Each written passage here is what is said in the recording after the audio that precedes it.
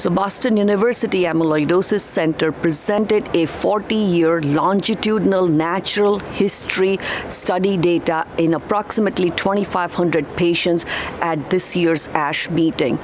This study showed that the median overall survival has improved from 1.6 years to 4.6 years from the mid-1980s to in the more contemporary era of 2010.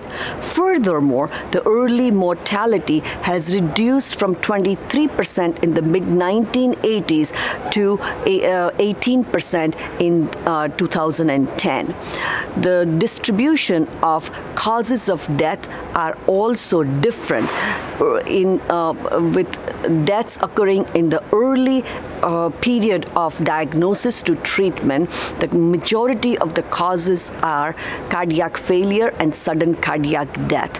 However, end-stage renal disease, infections, and second malignancies are the primary causes of death when in long-term survivals of greater than 5 years post-diagnosis. And this study is one of the first studies to suggest the natural history in a longitudinal manner in a large patient population of 2,500 patients with systemic AL amyloidosis.